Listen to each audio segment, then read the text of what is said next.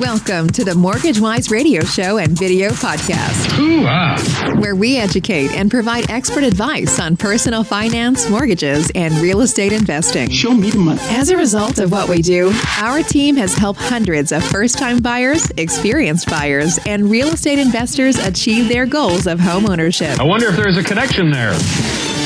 Here are your executive producers and mortgage advisors, Randy and Veronica Chambliss.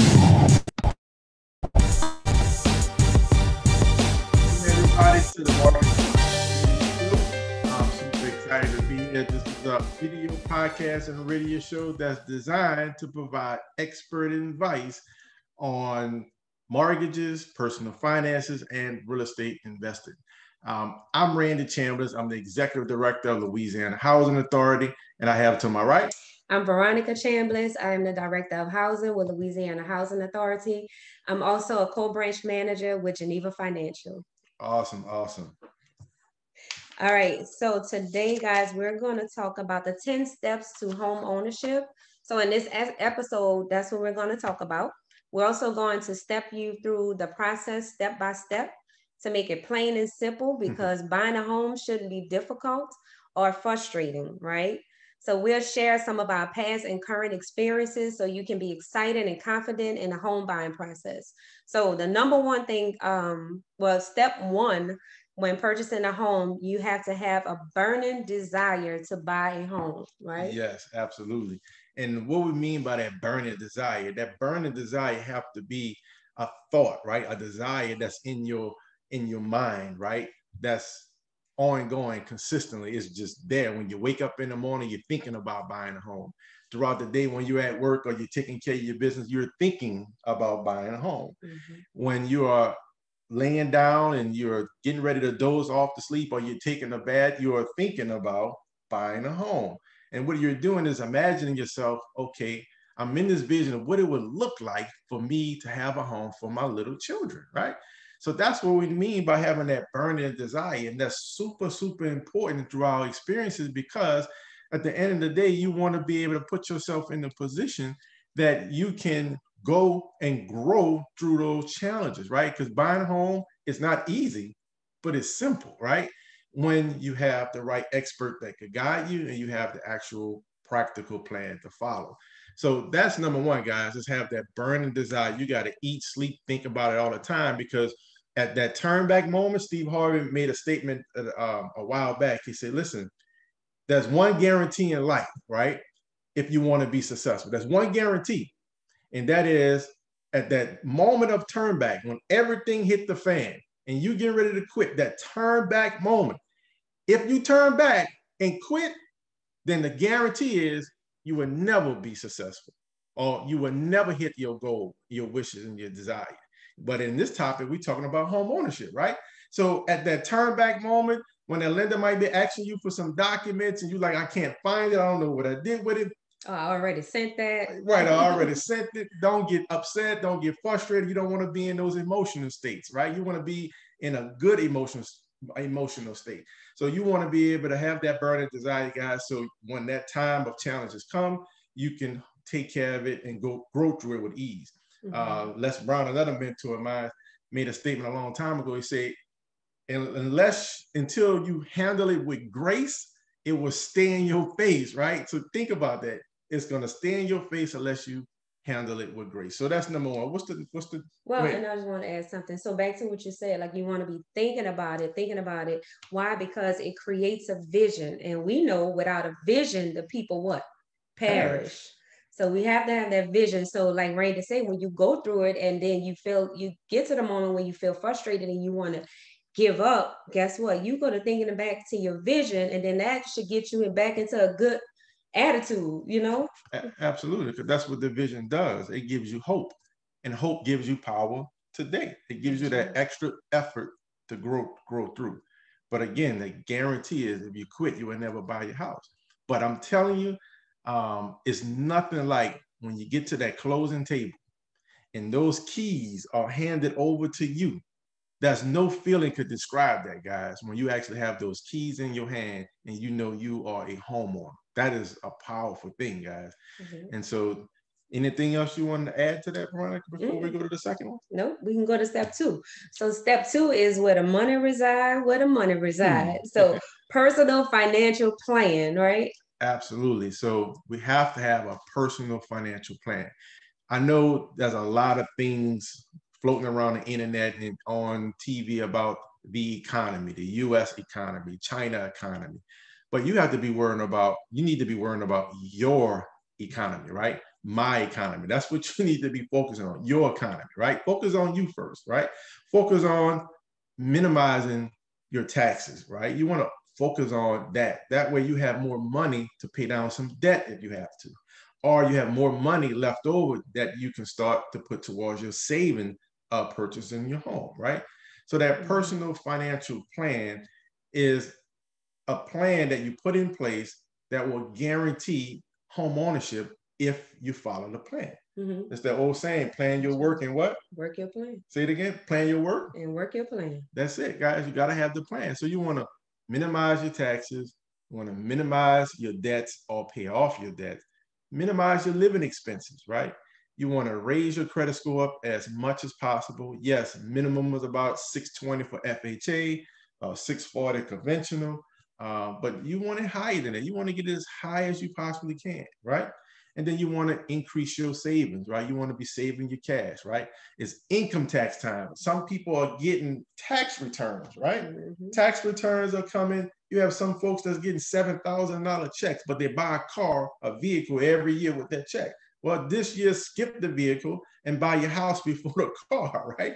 And so now you can use that money to be able to put down on your down payment, because, correct me if I'm wrong, Veronica, buyers don't need 20% to put down or 30% to put down on a home, right? Nope. I had that conversation today. So the minimum down payment, 3% in some cases, 3.5%. You don't always need 20%. That's right. And in some cases, it's 0%, right? Okay. You got VA loans that's out there. You got USDA. Right. So you got the whole Jefferson Parish that's 100% financing. So yeah, absolutely. Yeah. So there's many different reasons why you want to have your personal finances in order. At the end of the day, when you talk to your banker, right? It doesn't matter what your GPA was in school. Doesn't matter how many degrees you have. You have some people have more degrees than a thermometer coming off their business card, right?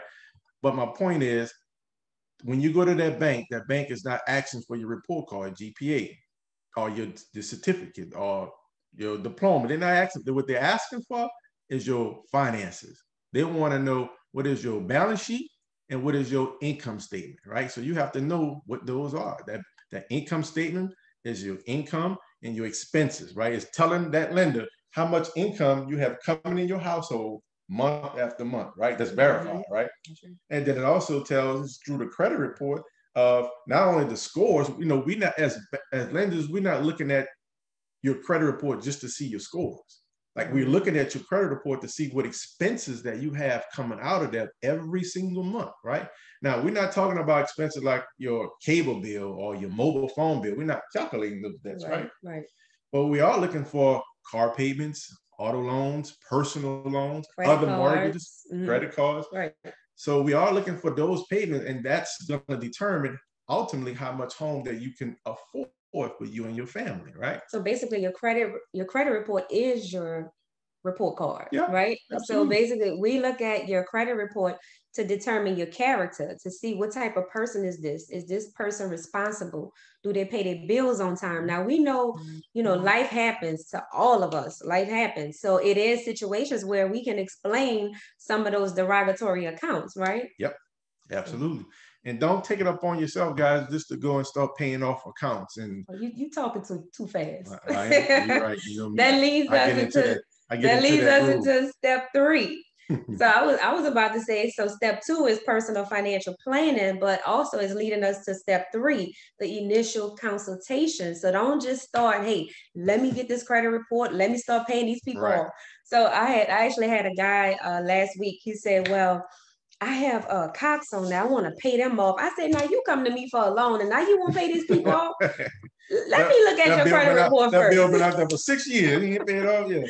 I said, let me look at your credit report first. So the initial consultation sometimes does, or most of the time does include that for somebody that's probably not ready at the moment to purchase. I just gave a young lady yesterday a whole plan, a game plan going forward. And one of them was, hey, increase your savings and see if you can get your second job back so we can add that income. Because she had been there over 2 years and is in the hospitality industry. And I know a lot of those hotels are starting to rehire now due to COVID. Because again, we have the vaccine out. A lot of people are starting to gain confidence with traveling and everything. So I said, reach out to them. Don't wait until they call you. Reach out to them. So she said, okay. I said, and also refinance your car because your interest rate is too high. Let's lower that payment, you know? Absolutely. And it goes back to having that initial consultation. We provide a free consultation. We don't charge for it. We don't charge for the credit report up front. We don't charge anything up front. This is a consultation, and it's a conversation, right? I mean, I'm going to dump the word consultation. It's a conversation. And that conversation goes something like this most of the time.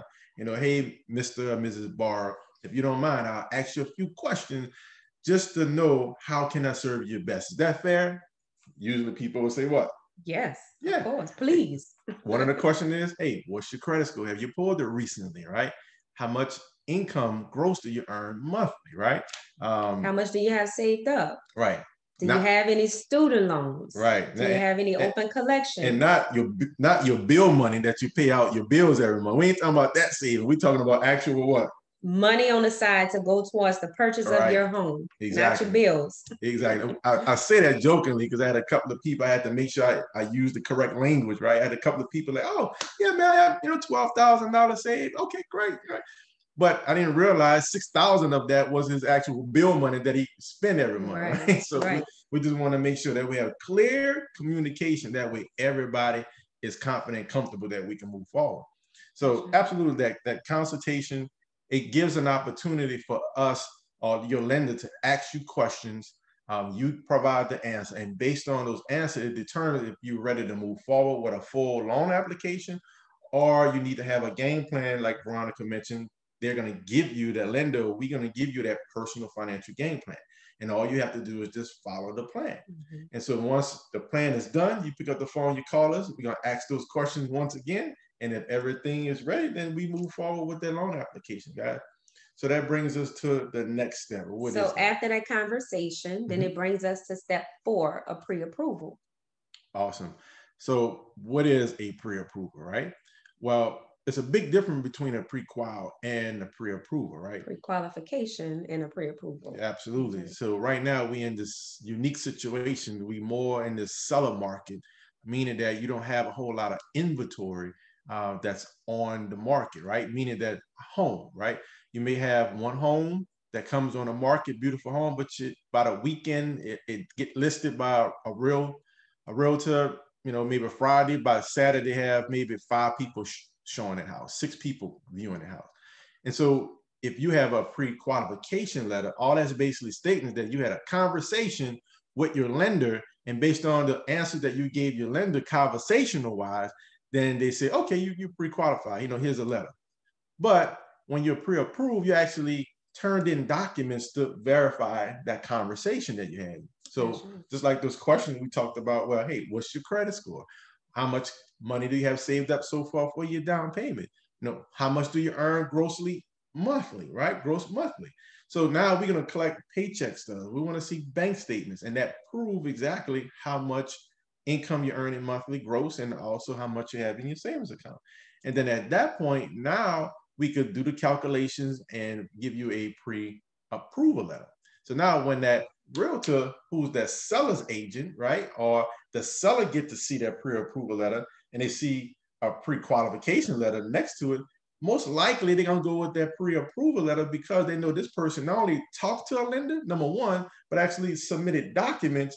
And so if you imagine for a moment in their position as the seller, they want to make sure that you can close, right? That's the whole purpose why they're selling, because they want to know who's the best candidate that submitted offers that can close, right? And that's why you want to have that consultation. You want to reach out to your lender, so that way that lender or those lenders can get you qualified, right? So anything else you want to add to that? No, all right. It. So the next step is find a home. So you have your pre-approval letter. Now the next step is to do what? Find a home. Right. So now you're going out, you might be looking online, you may have a realtor that you're working with, him or her are showing you properties, and lo and behold, you find a home of your burning desire, right? Because it goes back to number one, you have to have a burning desire. You have to know how many bedrooms you want, how many bathrooms you want, how big the square feet of the home that you want. You have to kind of visualize like what the outside of your property, your home is going to look like, what your bathrooms is going to look like. So now once you actually see that home and find it, now you can be confident and comfortable knowing that you can submit a strong offer because you have a pre-approval letter, right? You're down that path of home, you're going down that path of home ownership. And what's that next one? So the next one, once you find a home and you put a home under contract, is step 6. You want to get a home inspection and you want to get the appraisal. So the home inspection, for as far as the bank does not require one, but it is recommended, and especially by your realtor. And your realtor help you through that process. They give you referrals, or they may have some people that they call and they come out and inspect the home just to make sure you're not buying a home that's falling apart, right? Absolutely. You have an inspector that literally going to go on that roof. They're going to go into the attic. They're going to comb through the crawl space underneath your home. If they could get underneath it, they're going to take a fine-tooth comb if they're good, and they're going to be looking for problems. That's the whole point. They're looking for challenges. They're going to find something. It could be a new construction home. Their job is to find something. Absolutely. And it's not that you need to have everything they find fixed in 100% perfect condition. That's not the point. Right. The point is you just need to know about it. You just need to know about it so you can make a decision and say, hey, am I comfortable of moving forward with this, right? Inside the inspection, you may have a plumber that come out and actually run a video camera down the sewer lines to check to see if there's any breakage, right? Because that one mistake, you have a breakage in the sewer line and it's a slab home, right? And it's meaning that it's not raised off the ground. To dig underneath the house might be a good ticket of $6,000, $5,000, $7,000 easy. And that's your baby once you get those keys in your hand. You inherited the problem. You inherit the problem. So you want to have your home inspection. You want to have a good inspector, and you're going to look at that report and you're going to be able to determine what do you want the seller to possibly fix? Because the seller, you can make your request known. Doesn't mean that they have to accept it, right? But you can make your request known. And the seller have an opportunity to review your request that you want fixed and rebuttal and respond as well in a timely, organized fashion. And then you guys just basically negotiate, right? Between you and the seller. And whatever you guys determine that's good for you, that you're comfortable with, and then you can move forward. If it doesn't work out, that you're not comfortable, the seller's not willing to budge on some of your requests, then you can walk away from that property with no recourse, right? Because the only thing you really put up was just a earnest money deposit for that property. Usually, typically, is about $1,000, right? But you have a 10-day, right? A 10-day window of having your inspections done and responding when you first have a signed, executed contract between you and that seller. So I'm gonna repeat that. When you finally found that house, right? And if you're working with a realtor partner, him or her is gonna write out those documents, that purchase and sales agreement. You're gonna sign, the seller's gonna sign, and you execute it. But it's not fully in effect until you have a deposit down, right? That gives you consideration, right? And you have a 10-day window, unless it's a 14-day window, right? That's a negotiation too. Some people write 10 days inspection. 7 days. Right. Some people do 20 days. Right? 30 days. But the point is, whatever inspection period that you write in that contract, y'all agree upon, you have 10 days to do all your inspections, from your plumber to your termite guys or your termite lady. Get your termite inspections, and you get your home inspection. So that's really 3 inspections, right? Yeah. Well, also you also have to drive around the area at nighttime. in the I would daytime. recommend it. That's an inspection too. How many times we didn't checking out the schools in the area? That's an inspection too. So stuff like that, the neighborhood, everything. So you wanna really dig Do deep. the freaks come out at night? You want to know that. On the daytime. On the daytime in these day and age, right? You have to know that. And another thing, so the bank auditor appraisal. So that is a cost to you out of pocket, but you get that back at closing, and it goes towards, it reduces the amount that you had to bring to closing, right? So a lot of people are like, well, how do I know if I'm not overpaying for this house? Well, that's what the appraisal is for. So the appraiser go out and they determine and they tell the bank, hey, it is possible that the house is worth, in my opinion, because it is an opinion, in my opinion, based on the market, this house is valued at this price. So, and sometimes in the last 2 months, I've had a couple of loans that came back, the appraisal came back low. And so both agents rebutted the appraisal. They actually say, hey, I don't agree with that. So that is something that, the listing agent usually does. Absolutely. And how they rebuttal is through facts, not just emotions and words, right? Exactly. Through facts. They will employ comparables that's the same square feet or similar square feet, the same similar bedroom and bathroom count, etc. And they say, okay, in the last 30 days, this home sold 2 doors down. You did not use this comp, Mr. or Mrs. Appraisal. So that's what Veronica means by having that rebuttal, right? But it's going to be based on facts. Homes that sold already that's similar to yours, right? And so that's kind of regroup a little bit, right? So that's really 2 approvals here.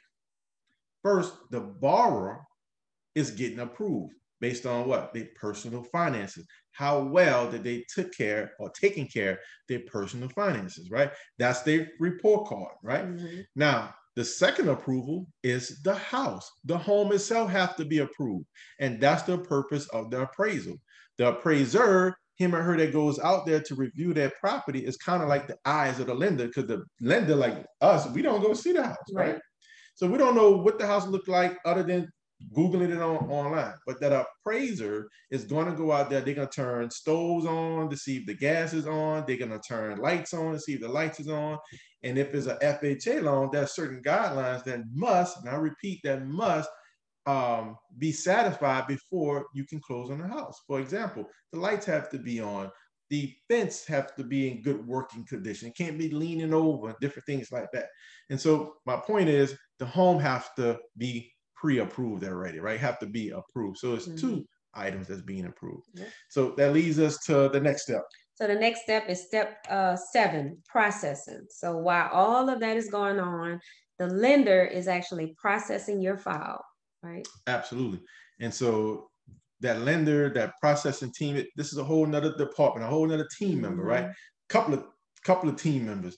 And what they're doing, they're calling your job, or they online, emailing your HR director. They want to confirm that you are still, in fact, working. And how long have you been working there, right? They are reaching out to the title settlement company, that attorney or that notary that does your title abstract, to make sure that, one, you actually have the right to sell a house, right?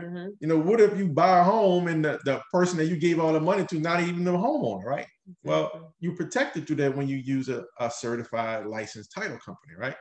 And so now that process of reaching out to the title company, make sure that, if it's a succession in place, that all the heirs are together, et cetera, et cetera. So there's a lot of things going on in the background. That's right. And so, like, I like to tell people, it's levels to this. Yes. So when you come and we take a loan application, we get all your documents, we preparing the file, we setting up everything, we uploaded all the documents.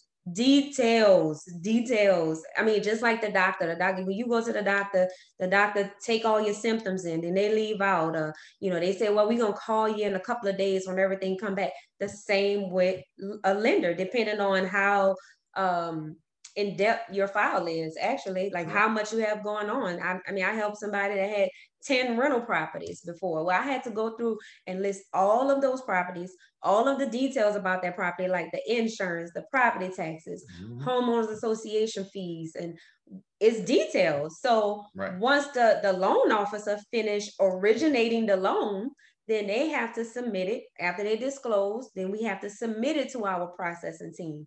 That's a whole nother department, like Randy said. So once the processor pick up that file, then they have to go through everything, verify that we put everything in correct. Verify everything. Everything. So, and their job is to make sure that we submitted a clean file to them, meaning we had everything that the underwriter needs to stamp a credit approval on that file. And like Randy said, they're reaching out to the third-party vendors, verifying information, ordering the title. So that's what's going on. That's probably going on day 2 or 3 of the loan process. And that's why it takes so long to close a loan, 30 days, in some cases 45 days, because a lot of people hands are on this. So once the processor get it, you want to add something before we go to the next step? Yep, I do. So once that processor get it, that processor, they have a checklist, right? And they just going down this checklist. Okay, that's done. Okay, that's done. That's done. That's done. Because we all know, or we should know, right? What's the guidelines of getting this person approved? The same guidelines that we know up front what it takes to get this person approved is the same guidelines the underwriter is gonna follow. The underwriter is not doing anything different.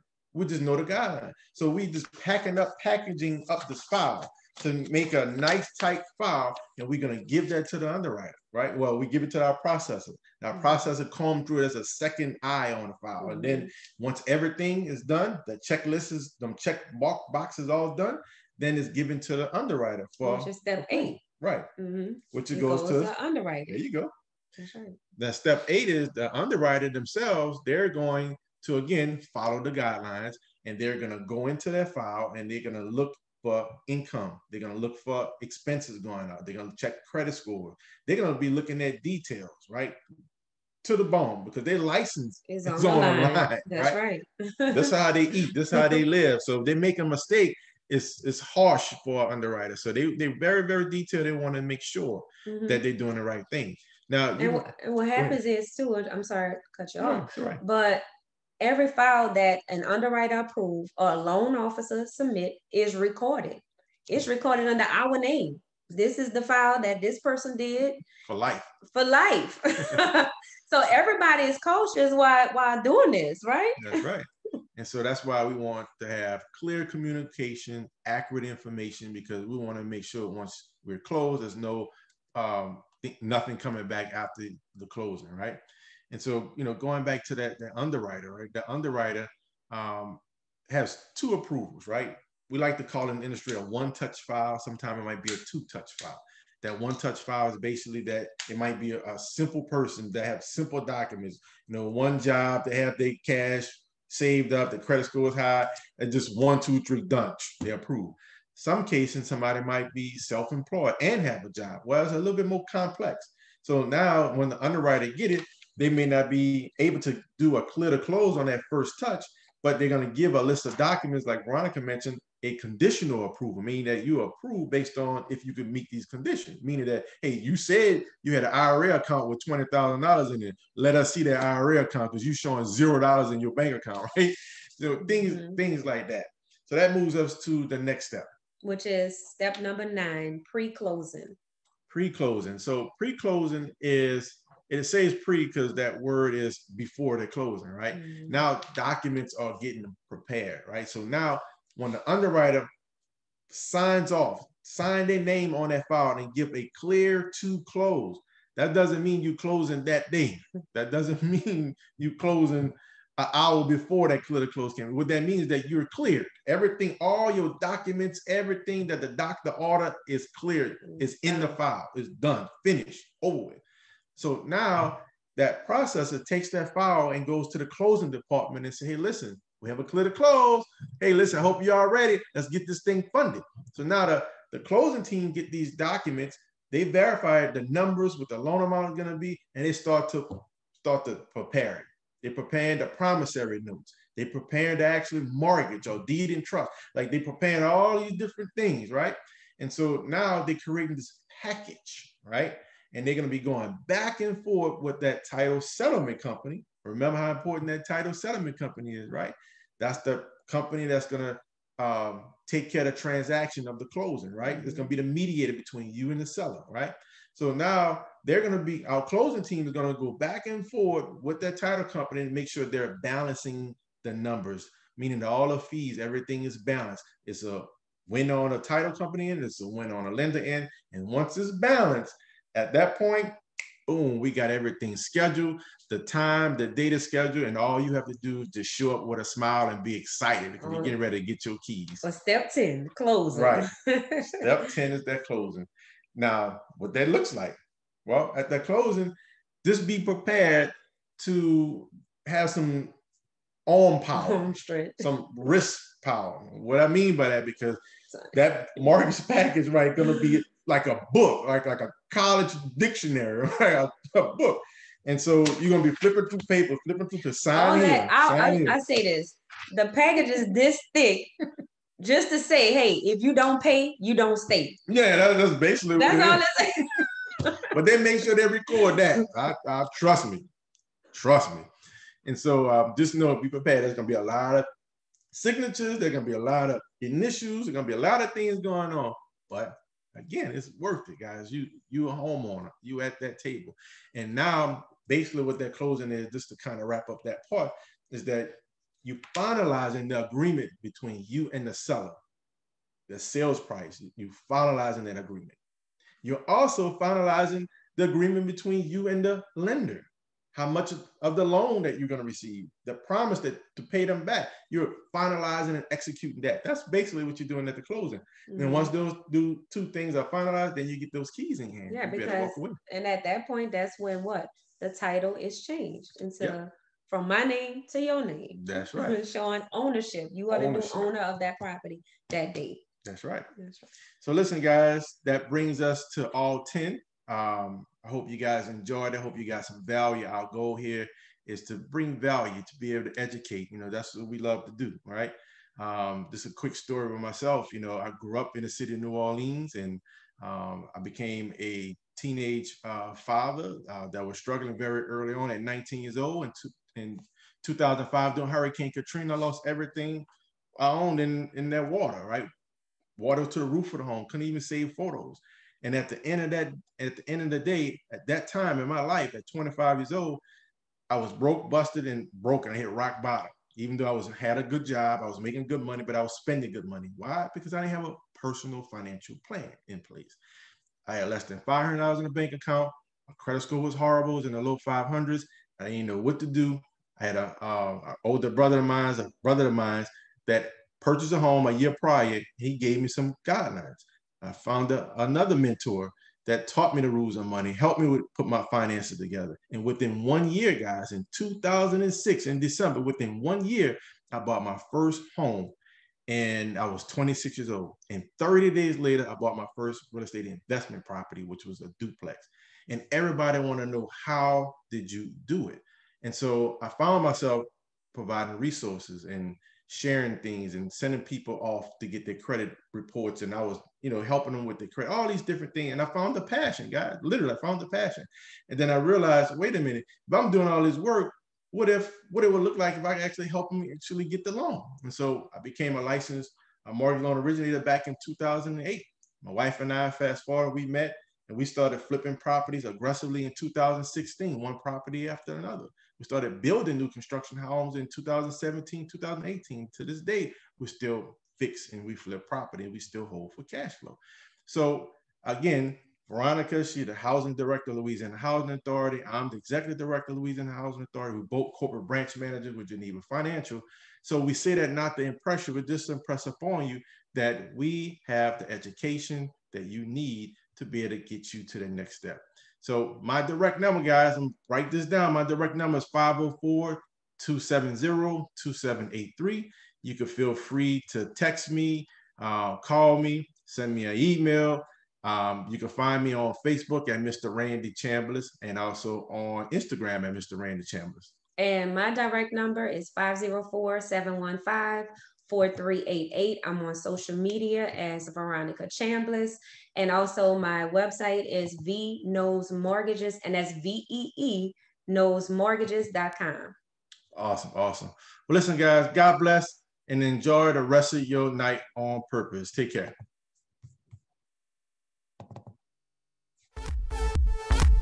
That brings today's show to a close. Oh, come on! Thank you for listening to the Mortgage Wise radio show and video podcast. If you enjoyed this episode, feel free to share it with a friend and subscribe.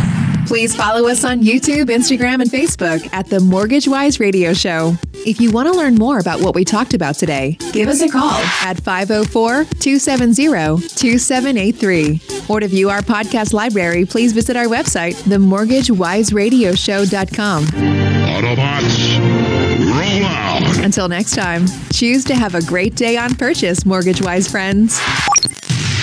Go home.